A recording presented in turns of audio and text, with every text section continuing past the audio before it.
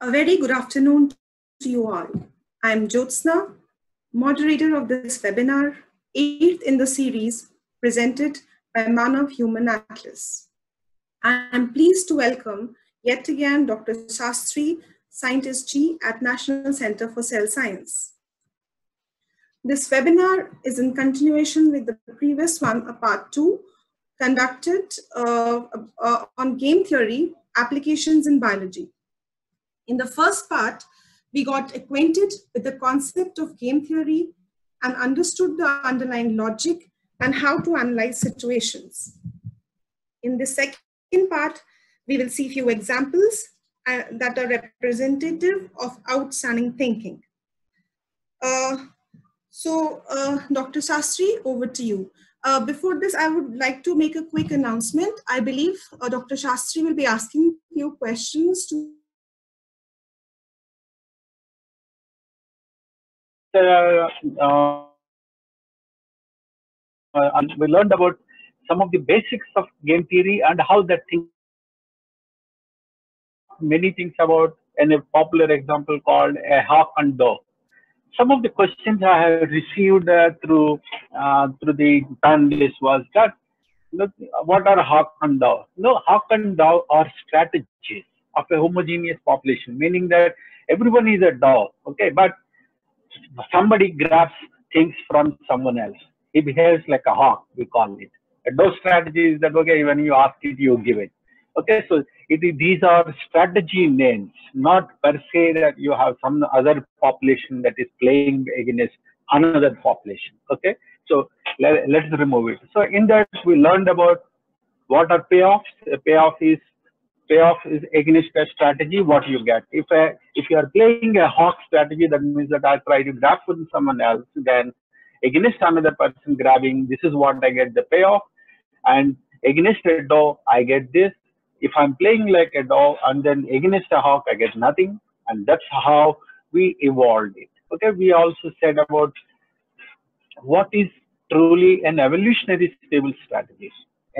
I gave an example that how birds, when they fly away from the branch, when a hunter comes and shoots at them, the best strategy for them available is, they can run away.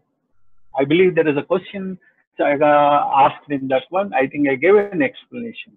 Explanation is that if birds can do anything without flying, sitting on the branch and be safe from a hunter's arrow, I'm sure that becomes the evolutionary stable. Till that time, evolutionary stable strategy is to run away from there. Okay, we call it now. We will learn slowly a defect. Okay, so now before getting into today's topic as evolution of cooperation in social scenarios in bacteria, importance of defection, and game theory and pandemics. Okay, so I have lots of examples to give, but I will not be able to cover all of them. But again, I will stress examples related to cooperation and especially a realistic examples people observed, including our own lab. Okay, and of course, Professor Nagaraj suggested us to talk about a little on pandemics. Okay, so I will present one paper on that one. First question. Okay, how many of you have really helped your parents at home when they have not asked you to do so? Okay, like for example, I would say is that your father asked you if you cleaned a bike even without your father asking you. Okay, or how many times have you given out money in your pocket to a needy person? Maybe we did. Okay, but how many times have you really done something? Okay, you did something without being asked. Why am I asking this question? We will see whether that is relevant or not in the next year. See, in this talk, I'm going to use some terminologies. Okay, the terminologies are a cooperator is like a person, me or you, any of you. Okay, it provides a benefit. Okay, or I will say public good. Again, I will going to define this term at a later point of time. Okay, to other individuals at some cost.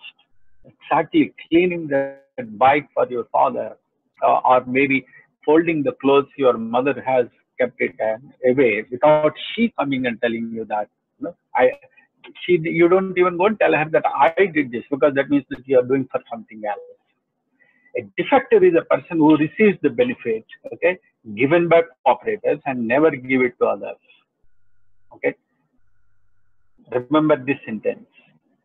A cooperative act describes a situation in which cooperator acts to incur the cost to all other people. Cost, here it can be anything. It could be energy, it could be metabolically something, physiological consequence, it can be even money. Okay. Again, strategy is an approach a bacterium or an individual entity chooses to maximizing its fitness. Remember, you act everything to maximize its fitness. Okay, your fitness. Okay, we come back to certain examples. Last time we said that if you are playing against a majority strategy, okay, if you are doing better, that strategy begins to dominate it. But if you are a minority, a small one, you are always losing it out. Just like the dove, if you always play a dove against a dove, you will always do better. But among the doves, one of the mutation happened that this dove begins to behave like a hawk. Eventually, such population will do better over many generations. So you will start seeing hawks emerging and invading a population of doves. Okay. So this is what we are calling an ESS. There are numerous examples for game theory. I already talked in my last talk on hawk and dove game. Okay. Today we will talk about another very important game. Each one of them has a meaning. For example, we call it stag hunt is a coordination game. I will tell in the end. Snowdrift game. Okay. Again, another important game which I will discuss in this one. Essentially, game theory is also popular. People often usually use it as an evolutionary game theory, because over many generations, what is going to prevail, you are going to predict it, or how people are going to behave. So one of the most popular game among all of them is called a prisoner's dilemma. Okay, in a prisoner's dilemma game is interesting. Two guys, okay, A and B, this red and blue and orange, were caught for an offense. They are possessing some kind of arms. But the prosecutor thinks that these guys are probably involved in another very big robbery, but he has no proof on that. So he takes them to a separate room and tells them that you confess it, saying that you cooperate with me, that the other guy has done it, produce evidence. You will walk free. Okay, orange will walk free. And whatever the sentence which you are supposed to serve, that fellow will serve. Okay, that means that if you will walk free, and instead of you, the other guy will serve probably 20 years in prison. Why 15? Because you cooperated with me. Exactly the same thing happens with the opposite. Let's say you remain silent and don't confess it. The other guy confesses it, blues confess, then he will walk free, and then you will serve the sentence 20 years. But if both of you don't agree, meaning you don't cooperate with me, meaning defect, okay, because the prosecutor doesn't have much strong evidence for that bigger crime, okay, they are convicted for a smaller crime. But if you both confess, instead of 20 years in prison, I will fight with the court and reduce the prison sentence to just 5 years. That is a reward you are getting for 15 years. Okay, so now what should you do? If you think that if I'm going to confess, if I'm going to cooperate, then what will happen if the other guy defects it? Okay, other guy defects it, then only I can walk free. But if I cooperate and the other guy defects it, the same thing that will happen here. Now I defect, meaning I don't agree, but other guy cooperates it, then he will walk free, then I'm going to stay inside. How am I sure that when I'm cooperating, he is also cooperating, that then both will get benefited? But if we both defect, meaning that I don't agree, then what will be the choice for the other fellow? There is no better choice for him than for him to defect either. That means that the both will end up. So how does this kind of scenario evolve cooperation? Although rational people, we expect them to cooperate, but defect is an evolutionary stable strategy, and it is also called a Nash equilibrium. Okay, I will talk about Nash equilibrium in the following slides. Here, this is a simple numerical numbers which we are seeing it, but how am I supposed to do if I am trying to solve every other problem? Okay, this is a mathematical notation. When two cooperators cooperate with each other, there is a cost involved in it. I just said that cost. Okay, this cost has to be subtracted from the benefit they actually receive. That's why it is B minus C. But a defector always gets the benefit because he doesn't contribute to anything.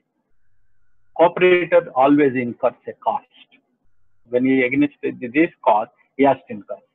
So in this, there has to be, this is called an inequality. Temptation for reward, it always has to be better. Okay, temptation for defection always has to be maximum compared to the reward. Okay, compared to the punishment and compared to the success payoff. Why this inequality is very important is that, for example, say in the same prisoner's dilemma game, if I go and take both these fellows to beat them and then you agree that one, then we know that such kind of confessions collapse in court. In India, we see it often. Okay, meaning that people are extracted their confessions not by their choice, but by their forced extraction. They often collapse in the court because every lawyer knows this. By the way, this is the way US and other advanced countries use this ploy to extract confessions. Okay, so TRPS. Now, how am I going to say how this thing is related to the first questions I asked in the beginning? It is, when did you go and wash your father's bike, even when he did not ask you to do so, or you cleaned his car? You have the temptation for not doing that work. Don't worry. And your father did not say that I'm going to punish you because if you have not washed the car. Okay. Then against what you are going to evolve cooperation. Being a cooperator, you are investing your time in cleaning that vehicle, putting your energy and making it look good. That is what is very, very important. Cooperation always has to evolve against temptation for defection, meaning not doing that. Then only genuine cooperation evolves it. You understand it? Another example I can give it is that, for example, a person working in a sweet shop, okay, the owner did not put any kind of video cameras whether you ate a laddu or not. He did not count when he is going out of the shop, he did not count how many laddus were there. He did not even question. And importantly, you are not diabetic, meaning I am not eating this sweet because I am diabetic. If I am diabetic, then I will not have temptation. Although I have temptation, I am worried about my health. No, I can eat the entire basket of laddus there on myself because I am not diabetic. But yet, I have not touched anything. You try to overcome that temptation. Remember, this is true in every social scenario. Cooperation always has to evolve against maximal temptation for defection. Okay, then only that kind of cooperation sustains it. Do you recollect the first example which I gave in the wrong side driving? I gave 3 conditions, right? The 3 conditions are: there was no policeman, there was no video surveillance, and there were no ditches. Meaning that the road is empty, no policeman, no video camera, and nothing. I still drove on the right side of the road, took a U-turn, came back on that. When you can exhibit that kind of behavior, you don't need policeman. Okay, so we'll come to every one of these important things. Now let's say I'm talking the same prisoner's dilemma into a seminar. What has happened here? I'm speaking for 1 hour and you want to spend 1 hour, you want to gain something. So when you ask a question, when you discuss it, we both gain, cooperate. Both are spending, incurring the cost. I'm incurring the cost of teaching and you are incurring the cost of learning. No, both defect, meaning that neither you are interested in listening what I'm saying, I am not interested in answering any of your questions. So when you cooperate, when I cooperate, if you defect, maybe you will get benefit. I get nothing. Similarly, when you are interested in asking a question, I am not interested in answering that question. We can now imagine the dilemma, right? Right now, we are going through the prisoner's dilemma again. Can you see that the application of game theory can be as simple as right now? Okay, so the more questions you ask at the end of the webinar, okay, the more benefit you will. That means that we both will be here. Ideally, this is the Nash equilibrium. Okay, will come. I have already used this word Nash equilibrium twice, maybe 3 times. Okay, then what is this equilibrium? A Nash equilibrium is a scenario where no player can change their strategy unilaterally while the other person's strategy remains unchanged. Meaning you will not get any benefit out of changing your strategy. I know that you have not understood it, you will not understand it that easily. Okay, so first let's look at what is Nash equilibrium definition. Okay, I will tell about this great man Nash. It is a solution concept to a non-cooperative game. Any is a set of strategies, one player that no player has incentive to change his or her strategy given what the other player is doing. Sometimes knowing your other person's strategy also doesn't change anything. You will get it from Princeton University where Nash works as a mathematician. Okay, this is a definition which most of the time which economists use. A stable state of system involving interaction of different participants in which no participant can gain by unilateral change of strategy if the strategies of the other person remain unchanged. Remember, the beauty of Nash equilibrium is they are self-enforcing, meaning you don't need police to enforce them. Now let's ask a question. Do bacteria get policed by anybody? Or a pathogen gets policed by anybody? But they follow their rules.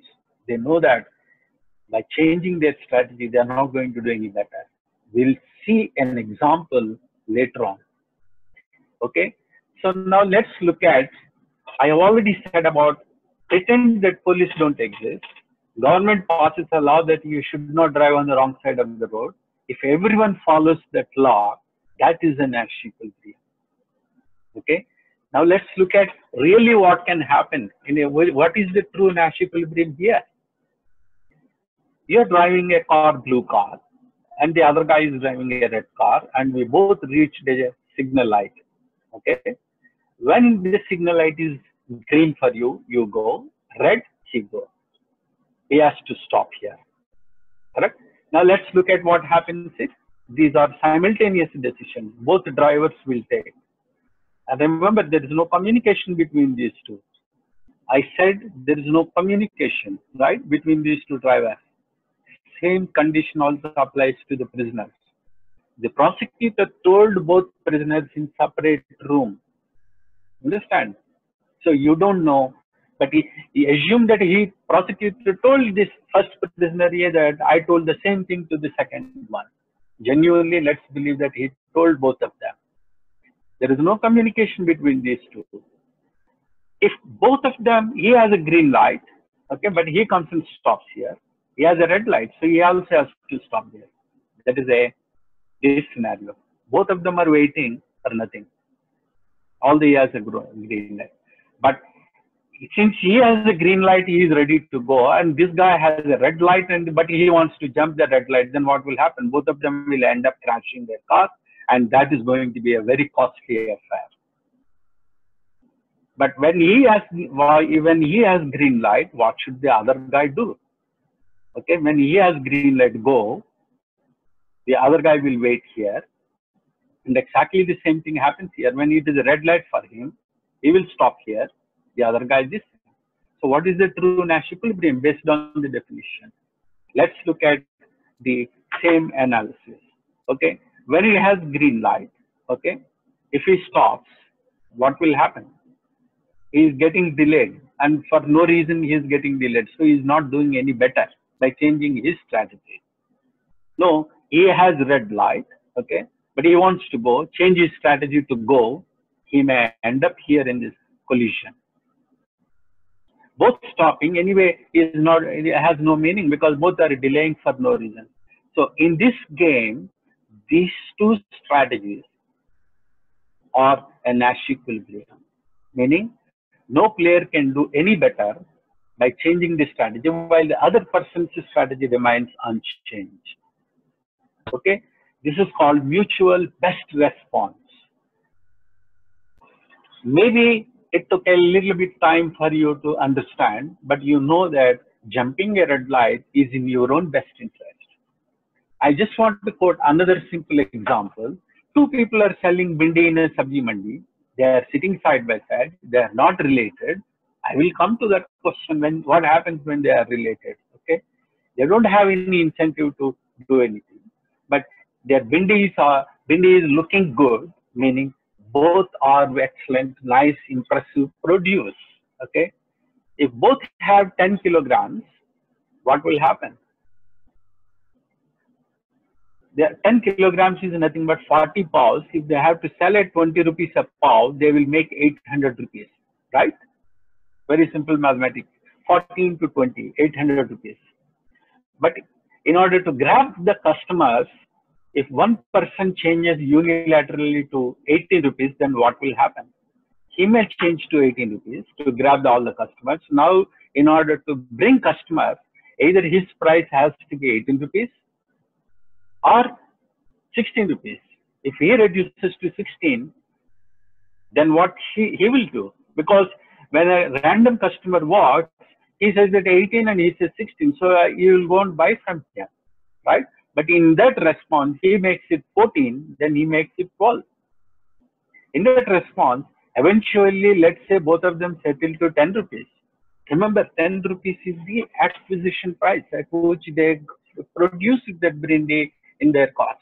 So by changing unilaterally from this 20 rupees, did they gain? Now this another scenario. Changing unilaterally, okay, he will say 25 rupees, he will say 20. Whom will you buy? Obviously, you will buy from him, right? If he is related, then you will be paying 5 rupees more. Don't forget that. No, another scenario. He changed it to price to 15 rupees, he changed it to 20. Whom will you buy? You will obviously buy from 15 rupees person. So 20 rupees is the Nash equilibrium price in a sabji mandi on a given day. So now you ask a simple question. In a mandi, when you go there are 100 bindi vendors. Okay, do any one of them change their price? So if you go to any one person, you know that that price is not going to be any different, right? It's a very simple logic. It doesn't need to be a great thinking. But important thing is that when somebody is selling it at 25 rupees, maybe he thinks that his bindi is high quality, he'll try to give, but it may not be. But another person he wants to dispose of whatever he has, maybe he will sell it for 10 rupees. But you know that an average Nash equilibrium price in a vegetable market very, very easily, because neither of them has any incentive to deviate from that 20 rupees. Remember, okay? When they start improving it, then their company will start making better profits. This is also what we call bottom lines of a company. Today I can sell something, I made this much profit. Tomorrow also, if I should sell something and make the same kind of profit tomorrow. So what happened? A unilateral deviation from an equilibrium is not beneficial to either of the participants. That's why Nash equilibria are self-enforcing. Police don't need to say that you have to sell it at 20 rupees a pound. There is no need for him, right? Nobody sits there and tells them that you have to sell it at this price. That is your choice. Okay, if the ongoing price is 25 rupees, then he's selling at 20. He's not going to make any better profit than.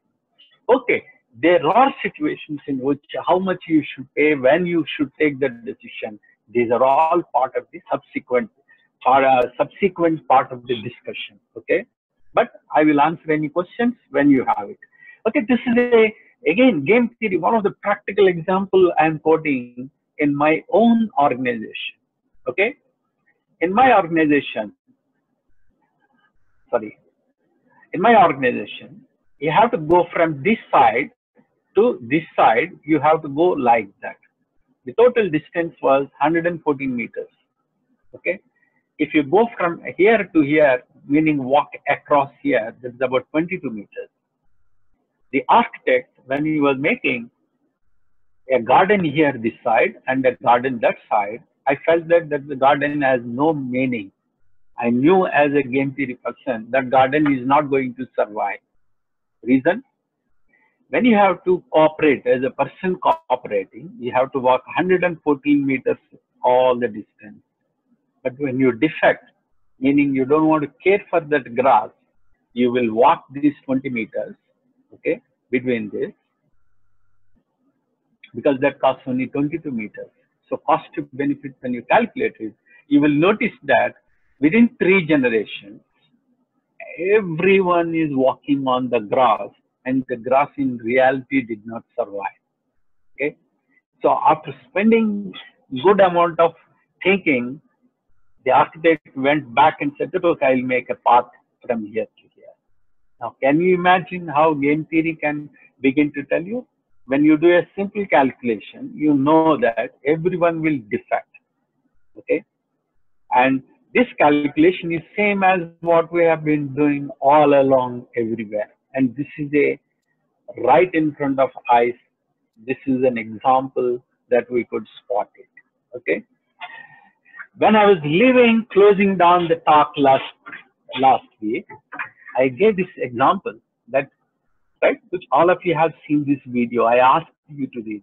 You know what happens is, that time I asked a couple of questions. What exactly, okay, sorry.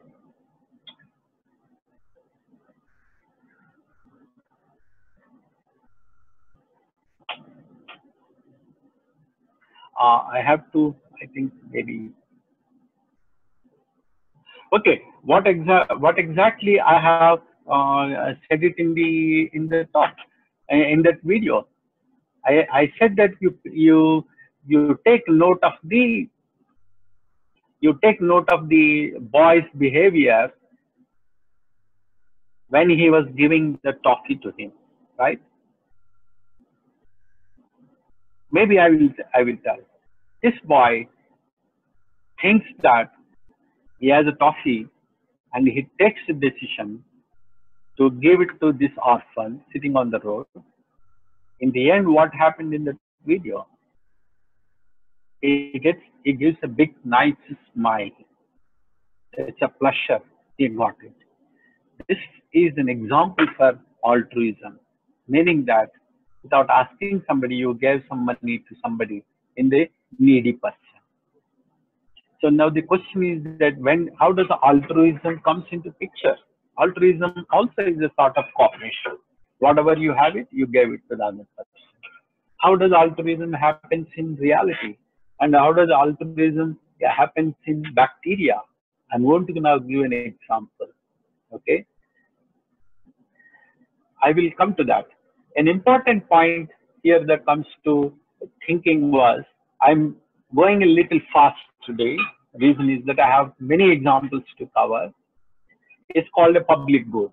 Okay, public goods provides a very important example of market failure, in which market-like behavior of individual gain-seeking does not produce efficient results. Production of public goods. What is a public good? He asked this question. Okay, public good is a good road, correct? But if I, on a good road, I go and put my tent and I want to live there, then what happens? Whatever you made it, that road as a good for the use of everybody, is now not going to work for everyone. Somebody selfishly occupying that road. Same thing is true for pavements. If you start allowing people to start selling things on the pavement, what happens is you lost an important public good. A company went and put a nice fountain and a lawn in a roundabout in a four-road junction. Somebody goes and starts living there. What happens is these are all public goods. Public good is you do certain acts to give certain benefit to the individuals, okay, without extracting anything. Does the same thing happen really in bacteria? You would be questioning or you will be having a doubt. Yes. The answer is yes. Okay. When something is available for free, what would you like to do? You'd simply take, if there are, at the end of this meeting, if there are samosa kept everyone for free, maybe everyone, we expect that everyone will take one samosa and one cup of tea and go. But what will happen if a person picks up two samosas? After seeing the first person picks two samosas, the next one will pick probably three. And remember, there is nobody standing there as a policeman. No one is watching whether you are taking one samosa or two samosas, right? So eventually, by the time 4 or 5 people, the samosas will be empty. This is called free riders, defectors. Okay. How does defectors, this kind of problem comes in? Any resource, when it is available for free, okay, it will not sustain. What is the resources that are available for free in reality? Fishing. The fish in the sea are free. Anybody can go and do it. So now I go and do fishing uncontrolledly, then what will happen? You will not get any fish for further generations, or maybe the breeding will slow down dramatically. That's why no fishing is allowed in certain parts in the world between March and something like around June, mid-June, or sometimes mid-May, depending on the region, because you have to allow sufficient time for breeding to take place. If free riders always happen in our society, okay? But somebody providing a public goods, somebody is just simply exploiting it, work out all the time. Okay, so we will come to that point also. Thing is true. Okay, public goods is also an example where you trash in your own society or in a road. What will happen? Roads will become filthy because there is nobody there to monitor that one. Okay, so now I think enough of that examples. Now we go into specific biological examples in that. We said that public good, defection, cooperation has to evolve against maximal temptation for defection. This is the statement I made just a while ago. So then you would ask the question how cooperation evolves. We have already said cooperation has to evolve against maximal temptation for defection. When a cooperation, two people are cooperating with, like the prisoner, okay, they might have done good to them, but knowing that you don't know what the other person will do, you will defect it. But how does cooperation evolve in bacteria? That is the question. We are interested in how these game theory apply to bacteria, right? So then in a struggle for competition, do you think that will somebody sacrifice for somebody else? Altruism. Why does defection thrive? Does cheating pay off? These are all the questions that are extremely relevant to in understanding pathogenesis. Okay, I will just show a video. Just watch it.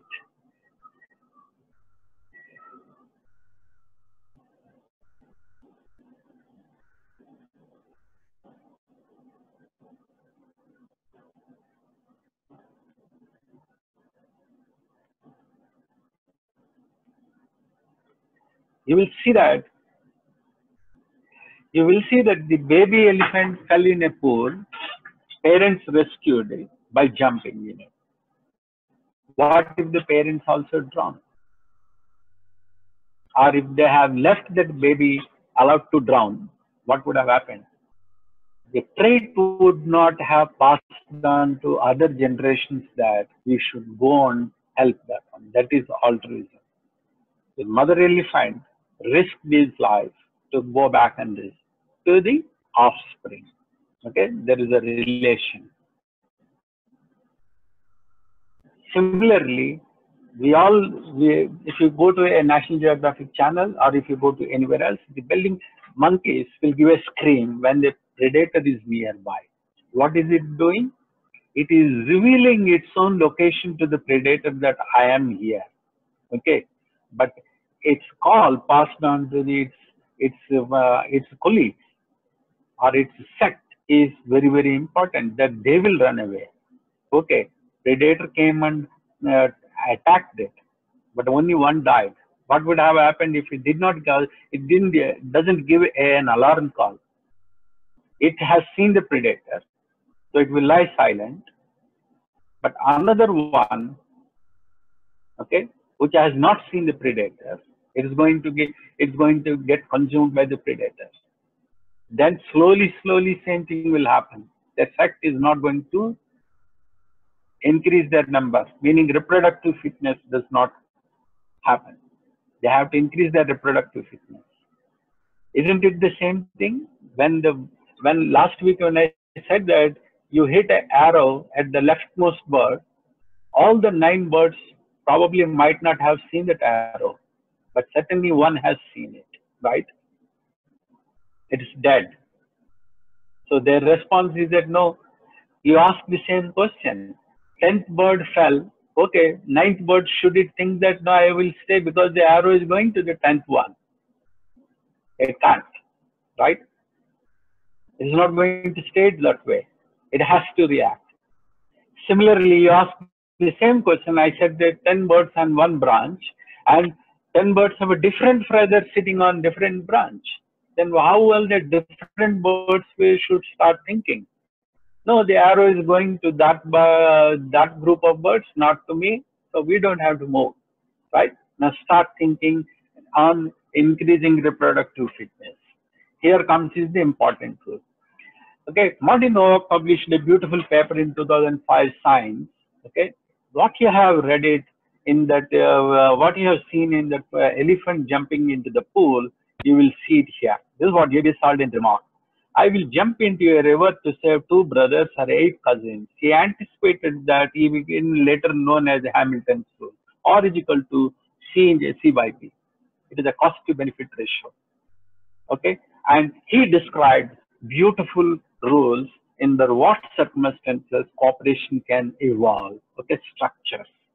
Then onwards, the subject took a beautiful, excellent turn towards understanding phenotypic noise in bacteria, phenotypic noise, heterogeneity, how heterogeneous populations can respond, and we ourselves are working on antibiotic resistance in mycobacterium. Okay, based on that thinking, okay, now I'm going to cite a Nature paper, self-destructive cooperation mediated by phenotypic noise.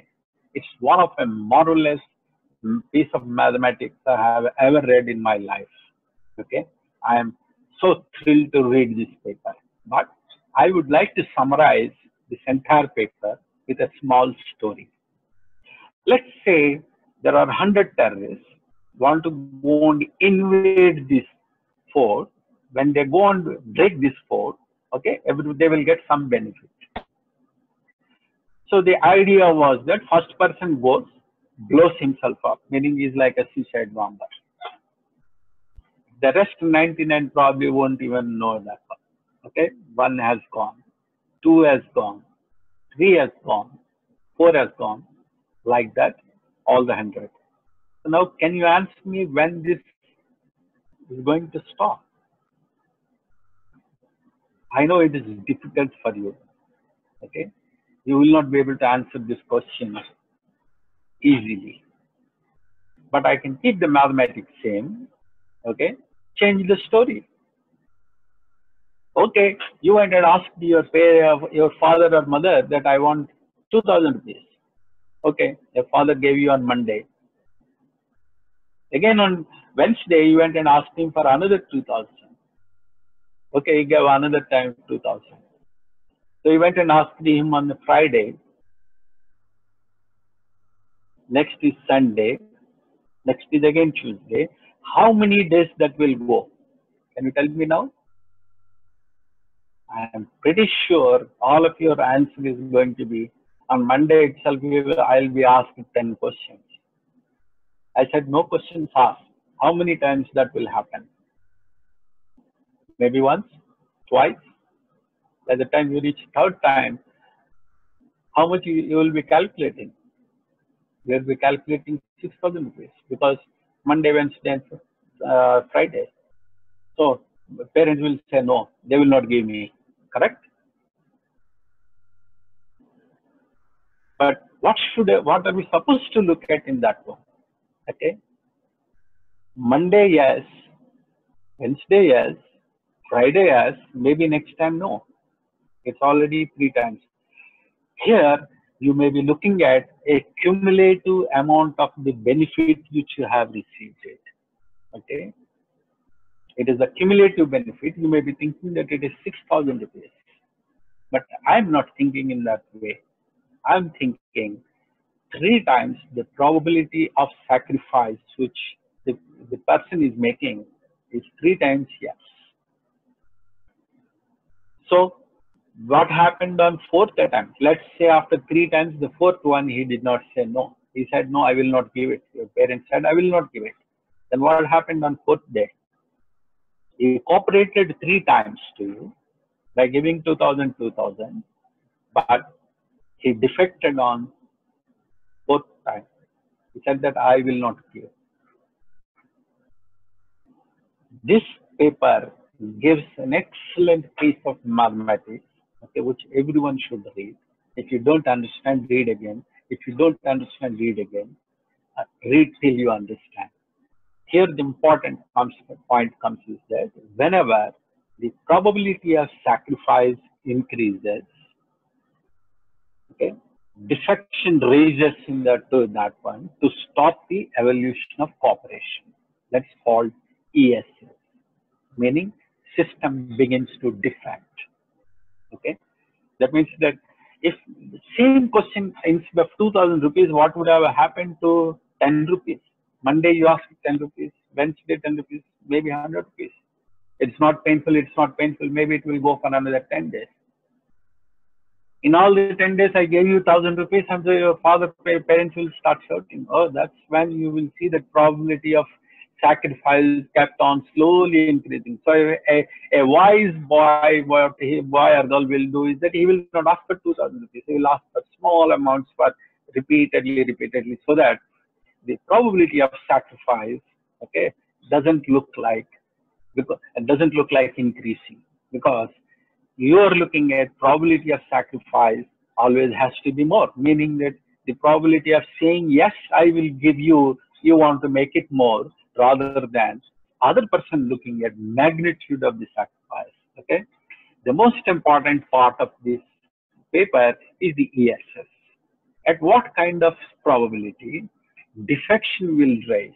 Okay, essentially in the very first payoff equation which I have shown you, okay, I said corporate strategy has a B minus C cost. Okay, I will probably roll back my slide. B minus C. So whenever in a population member, somebody is incurring the cost, he will grow slow. Okay. Imagine that wrong side driver always wins against a rule follower in the roadmap which I told you, because the corporate is always incurring a cost. So for him, whatever the benefit, he will always lose out. The defector, the wrong side driver, always wins because he is incurring no cost at all. He is driving on the shortest route. So how do we define this cost in bacteria? Okay, we have not been able to, but we know that it incurs it. That means that, for example, you take in 2 bacteria, Okay, they are growing on a plate, and one of them is incurring a cost. It is unable to grow faster. The other one is not incurring any cost, so it can grow sorry, the one that is incurring cost grows slow, whereas the one that doesn't incur any cost is growing much faster. So what happens? You will see a differential growth rate in which eventually the fast growing population will dominate the entire population. Okay, right? And that's exactly what happens in this.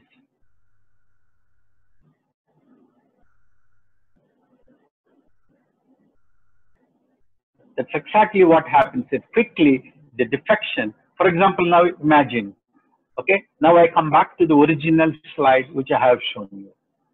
I said that, okay, there are no policemen, there is no surveillance, and there are no barriers, right? Now here, I put a bacterium, and one of the bacterium said that I will not make this protein. Compare it to another one which has to make the protein. You know, making a protein involves cost. Where is the cost involved in? It has to spend 1 ATP for every peptide bond, right? And to know whether that is amino acid is right or wrong, it has to spend certain GTPs, because the charged amino acid has to enter the ribosome loop, test it whether that is right or wrong, and then if it is right, it goes forward. If it doesn't right, goes. But whether that is right or wrong, you always consume 1 GTP. Don't forget that. Okay, very important. So the one that is making this protein incurs a cost, whereas the other one says that I don't make this protein. The same 3 conditions also apply here. No policeman, meaning there is no selection pressure. There is no surveillance, right? There are no video cameras in this case. Then in this case, there is no immune surveillance. Nobody is watching whether you are making that protein or not. There are no barriers for him to go from this place to this destination. There are no ditches, no fence, no barricades. Similarly, just imagine that this is an agar plate, okay? The best growing plate for it, or even a liquid culture. Just imagine, for the sake of imagination, this agar plate is as big as the bacterium itself. What will happen? How much it can grow? It can only grow probably 6 or 7 times. Reason? If you put a 1 rupee coin, you can only arrange 6 or 7 coins touching that center 1 rupee coin. Okay, maybe a little. That's all it can grow. That agar plate can only support that much amount of population. So now compare it to that agar plate. This agar plate, which is 90 mm agar plate, is how big compared to a bacterium? Infinity. There is no barrier for it to defect. You understand? Under such circumstances, one has to ask, I asked the question, will this person stop and go back under those 3 conditions? No. Will this bacterium goes back and expresses it? This is an extremely important question which we are answering in our laboratory. Same thing is true. Maybe some of you have said about cancer. A triple negative breast cancer is deficient of ER, okay, estrogen receptor, progesterone receptor, PR, HER2. Okay, these are triple negative. Now you ask a question, in its lifetime it has reached a certain place. Will it go back and express each one of them? That's an important aspect to think. So this is what Martin, which I just mentioned. In the absence of specific mechanism for evolution, defection, meaning when there is no policeman, no surveillance, no barriers, okay, people will tend to defect. They will not drive on this side of the road. If cooperation has to evolve, they have to overcome the temptation for defection, meaning that the bacterium should think that this is not the kind of environment. You know why? Now I'll give you a question. Yes, I plated it, I grew it, and everything becomes one type, because they're all, to me, they're all defectors. Why? Because I supplied everything to them. Suddenly you change their environment, then what will happen? That's an important question which you have to think of it.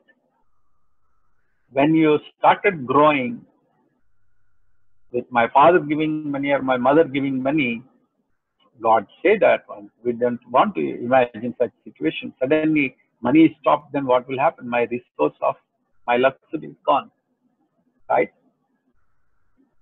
So how does this bacteria behave, evolve cooperation for their survival? Because if you know that there are pathways to survival, I can prevent pathogens. That is the whole idea behind it. Okay. So we were examining that how cooperation evolves. I said that dramatic amount of work was being done in game theory using all sorts of thinking, numerous varieties of thinking. When you take a prisoner's dilemma game, this is a play of matrix which we thought that it will work. Under such circumstances, now we begin to look at in a two-dimensional game theory. Okay, one-dimensional simple thinking is gone, is over. Okay, and right now we are looking at a two-dimensional game theory. In a two-dimensional game theory, bacteria clump together. Okay, and that's what we see in a microscope. But when you put it in a snowdrift game scenario, I'm coming to that. Bacteria cooperative networks will form like thread. They attach from end to end. If I enlarge this portion, you will see that one. But exactly the same thing, when they are infecting, they actually behave like a thread. This is called podding in MTD. Okay, I think I have already spent a lot of time in this. Now coming to game theory in pandemics and pandemics. This is what we are supposed to be learning. Right now we are in the midst of a big pandemic, right? Remember, this paper is published in 2010. What is this paper? Social distancing in response to a pandemic. Okay, I will quickly go into this originality of this paper. Please read it. Okay, 10 years back, not knowing that today, one day, this paper will be useful, Professor Nagaraj suggested that why don't you just talk about it? It's a piece of hardcore calculus. This is rate of changes. Okay, this is, I can describe everything, but right now I don't have time. Okay, but importantly, I will tell. This paper tried to estimate the cost of social distancing.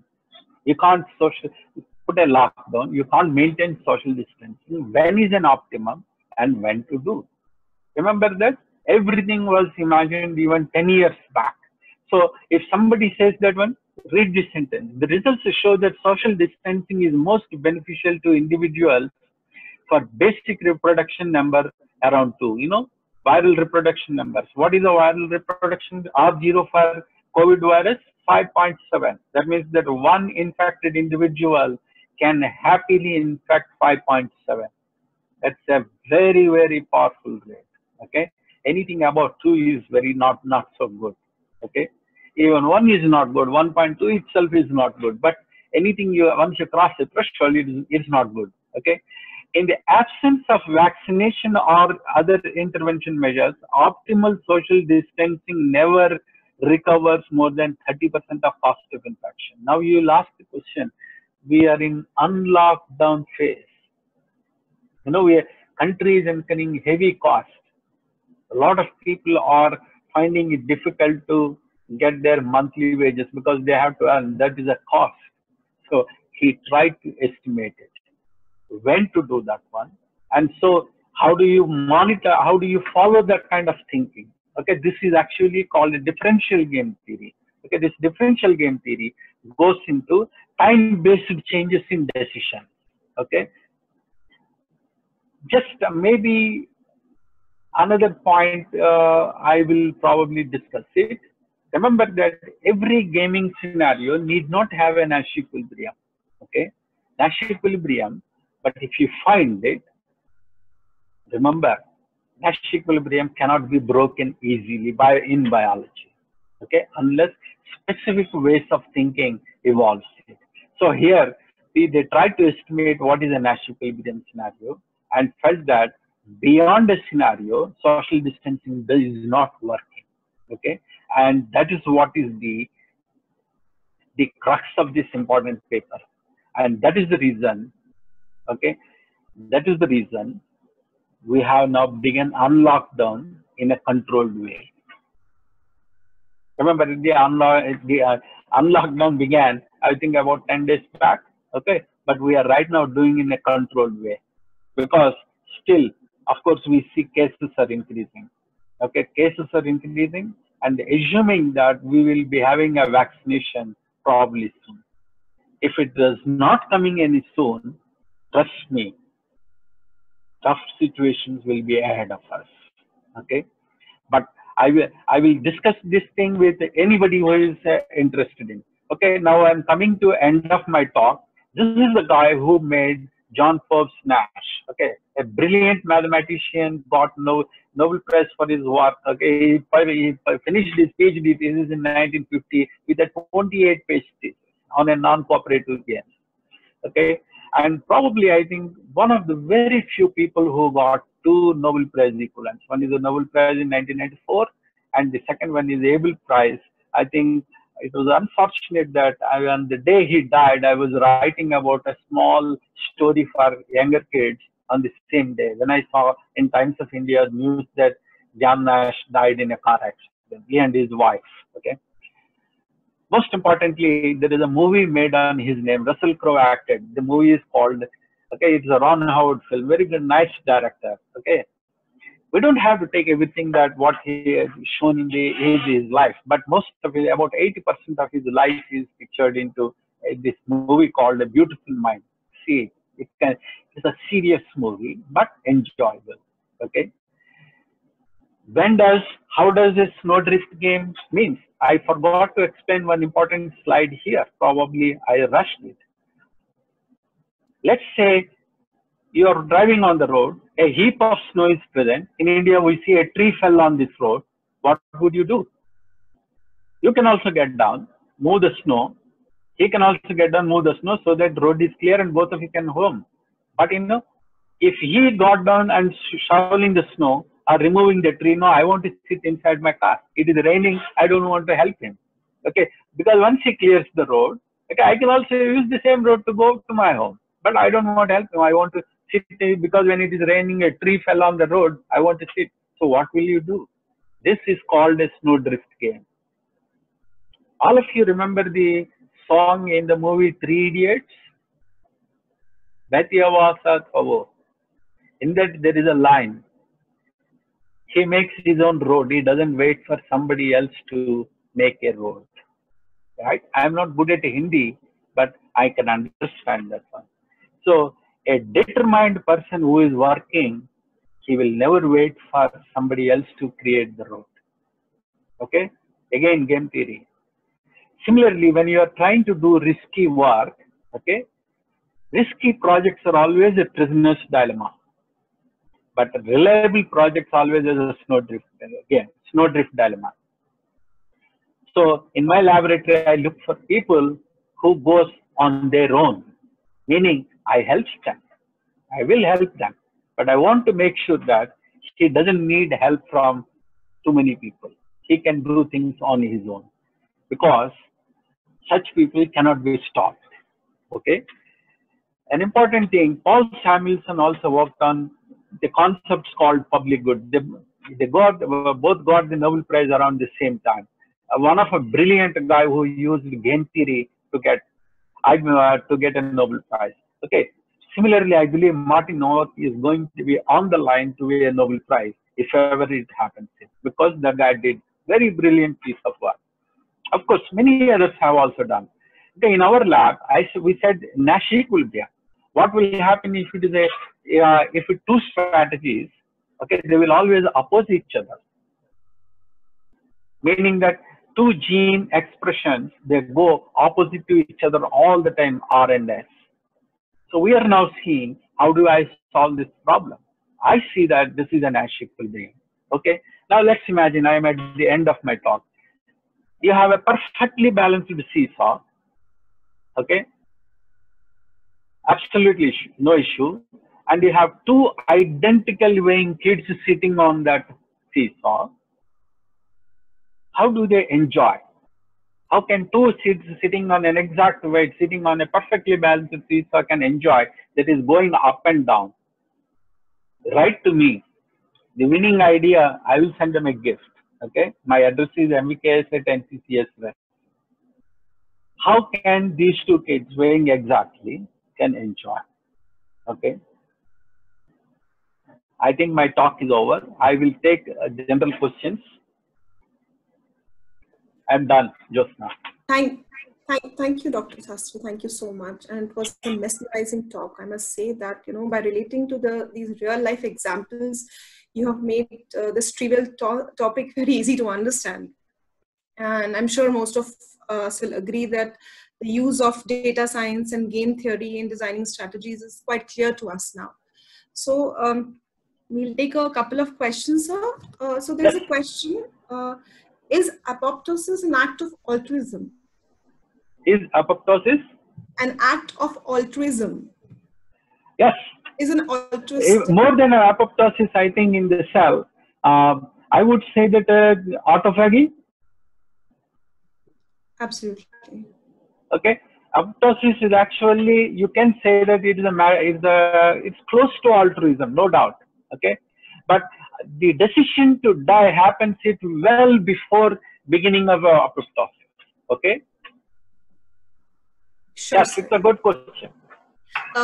So there's an interesting question on how this behavior of cooperation passes down generations. And sure. So, for example, if a monkey who doesn't give an alarm signal to another and he saves himself first, so will it also transfer to the future generations? No, it doesn't. It doesn't. No, it did not learn that it has to shout. It has to give an alarm call. So how is it going to pass on to the next generation? So that is an act of selfishness. So similarly, act of cooperation or act of selfishness, will that pass down to generations? See, listen, the birds are running away, right? The 10th bird was hit. What should 9 first and 2 should do? They have to learn, right? So that means that giving an alarm call, okay, when it runs away, its progeny also learns that same alarm call, right? When the monkey's troops run away, the offsprings are always attached to the mothers. Right. Sir, there's another question. The power of game theory goes away beyond the analysis of simple games, but complications do arise. For example, coronavirus complications. Why so? Yes. Just repeat the last portion. Game theory. The power of game theory goes way beyond the analysis of the relatively simple games, but complications do arise. So, for example, coronavirus complication. Why so? See, complicate everything. I have not touched it because the reason is that the audience are wide. Game theory has certain limitations. Game theory tries to imagine how a bulk of the population is going to behave, just like the social distancing game that was played. Okay, so you can predict, saying that you can predict to a large extent very, very accurately, but you can't make after all an accurate predictions in any scenario. But game theory does. Okay, here comes the important cost. What is the economic cost of social distancing and lockdown? The lockdown is going to not be sustained, and that is when this kind of predictions go wrong sometimes. Okay, so I don't want to get into answering, because we have done certain amount of calculations based on why an unlockdown is beginning. Okay, but we also felt that the benefits accruing to social distancing in a pandemic like this is the benefit may be true, but the cost that is going to incur is much, much more larger. Okay, absolutely. So it's much more larger. I don't think we'll be able to bear that cost. Absolutely. Sir, there's a last question that I'll ask quickly. So can we apply game theory to other concepts like phylogeny, evolutionary studies, concepts in microbiology, etc.? So absolutely. Microbiology is very, very widely applied, including our own lab. Right now, we are routinely think. Okay, other scenarios, even within a cell, for example, if I'm picking up 2 networks, should they cooperate with each other or not? That is what we are saying. I'm showing the R and A example. They always oppose each other. Okay, same thing you can apply. Okay, but only you begin dissecting the scenario to a place where game theory will become to easily you can apply that. Yes, the answer is yes. Wow, that's so great. So I guess that's it. So since we have already, crossed the mark, so I think this is enough of questions. But Dr. Sastry will be answering all your questions, which will be sent to you via emails. Sure, I will. I would again like to thank you, Dr. Sastry, for such an interesting talk on game theory and its applications. Thank you so much. There are a couple of announcements for the attendees now. For our next session, that is on 25th of June, we have Dr. Amit Vutha from Ohio State University. The title of his talk is Networks Matter, Estimating the Spread in Heterogeneous Connected Environments.